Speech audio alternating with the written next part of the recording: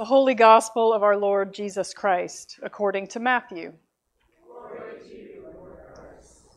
Jesus said, "The kingdom of heaven is like a landowner who went out early in the morning to hire laborers for his vineyard. After agreeing with the laborers for the usual daily wage, he sent them into his vineyard.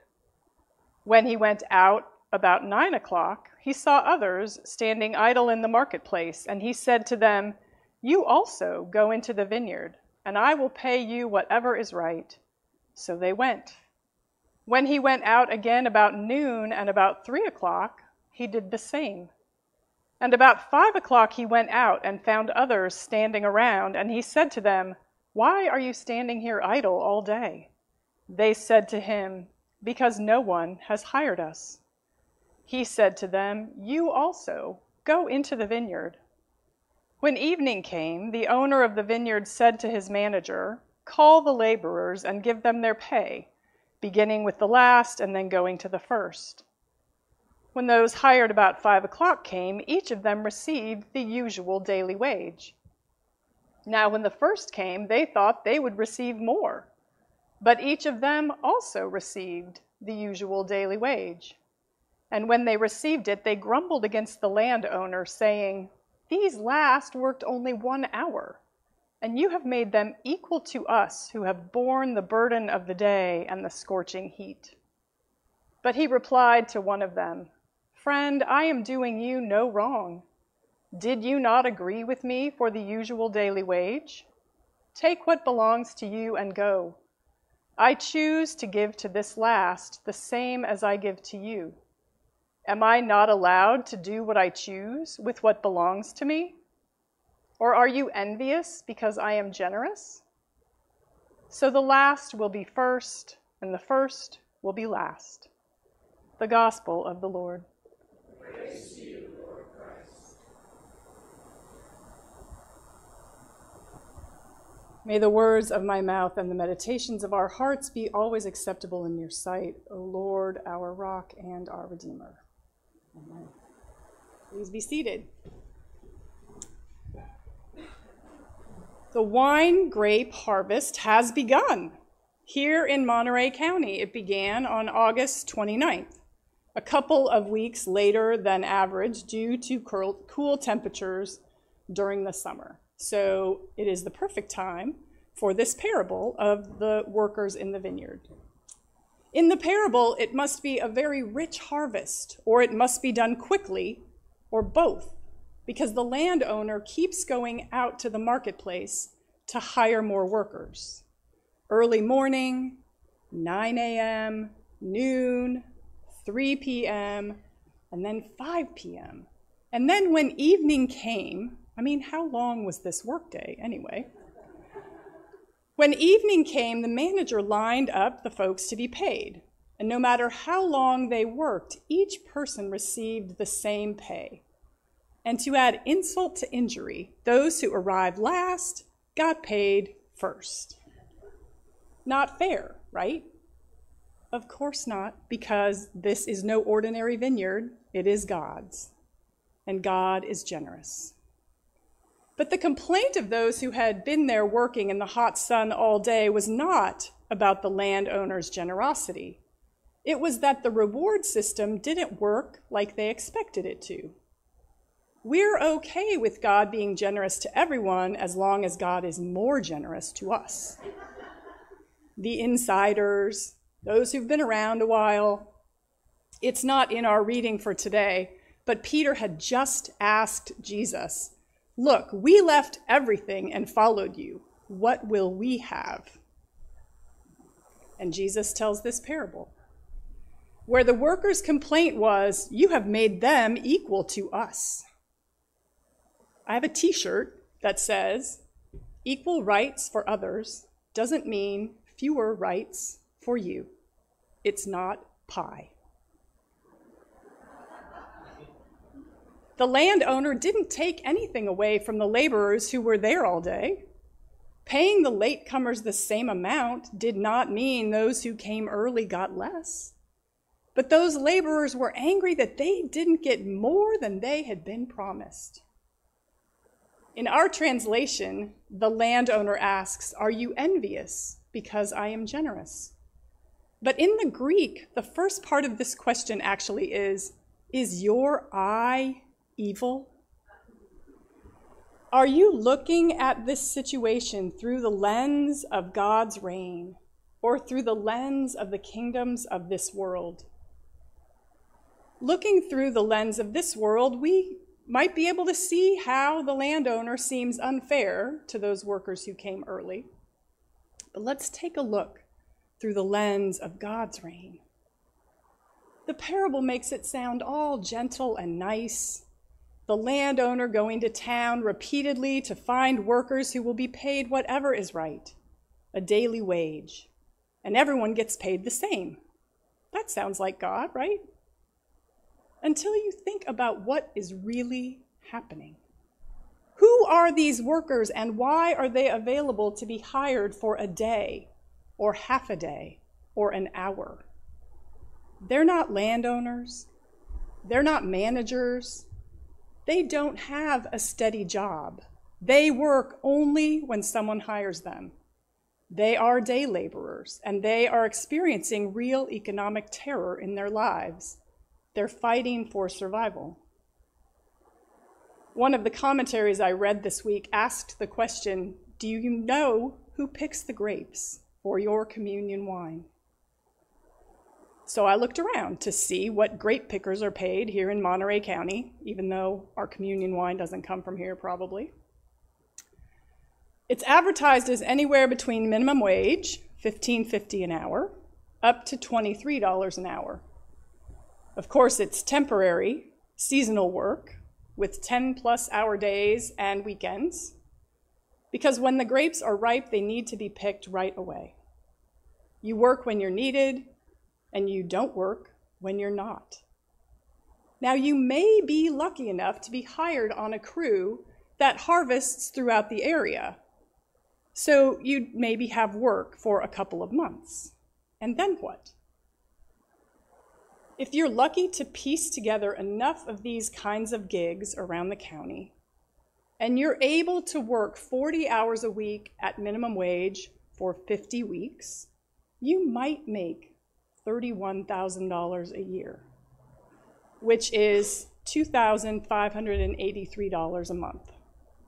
Now, they say that you should spend about a third of your income on rent, which would be $861, right? Maybe you're lucky enough to live with a couple of other people who also are lucky enough to have work, and you could afford the average rent in Monterey County, which is about $1,850 a month. If a landowner would rent to you without a guarantee of income, and if you could pay the security deposit. This is why I say that the laborers in this parable are fighting for survival. And many people in our own county today are in this same fight. In the parable, the early birds are grumbling that the landowner is unfair because he didn't pay them more than the early arrivals. They certainly could use the extra cash, all of them. They're right that the landowner is unfair, but they are wrong about how. If you're looking through the lens of God's reign, same pay for different work is not the problem. The problem is that the system is exploitative of the workers. Is this really what the kingdom of heaven is like?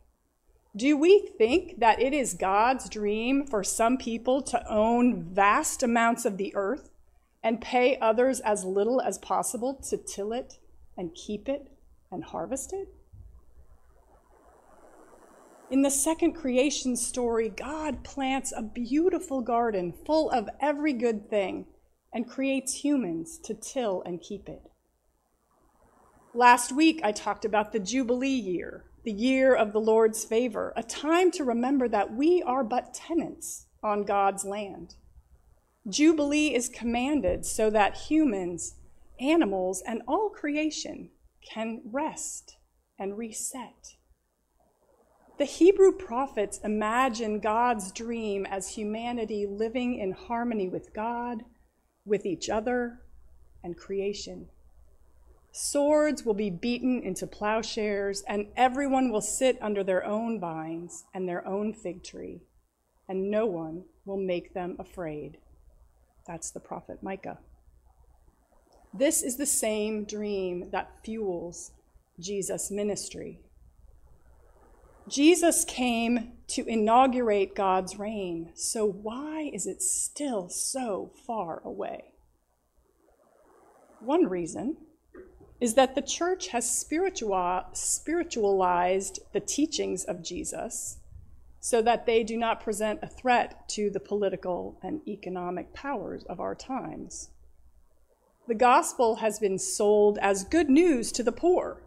You may never be rich. You may suffer in this life, but you'll be rewarded in heaven after you die. And the gospel has also been sold as good news to the rich. However short you fall in demonstrating your love for God and neighbor in concrete ways, you'll be forgiven. Dietrich Bonhoeffer calls this cheap grace. Just before Jesus tells this parable, he has encountered the one we usually refer to as the rich young ruler. He asked Jesus what he needs to do to earn eternal life, the one thing he cannot buy with all of his wealth. Jesus tells him he needs to keep the commandments, and the man says he does. But does he? Does he love God and love his neighbor? He thinks he does. But Jesus tells him very plainly what that means. You've got to do one more thing. Sell all your possessions, give the money to the poor, and follow me. And the rich one went away grieving. He wanted eternal life, but he also wanted all of his stuff. Do we really want to be workers in God's vineyard, equal with everyone else in God's eyes, and content with our daily bread? This is a serious question, and one that I struggle with daily. I have not sold all my possessions and given the money to the poor. I have not sold half my possessions or a quarter.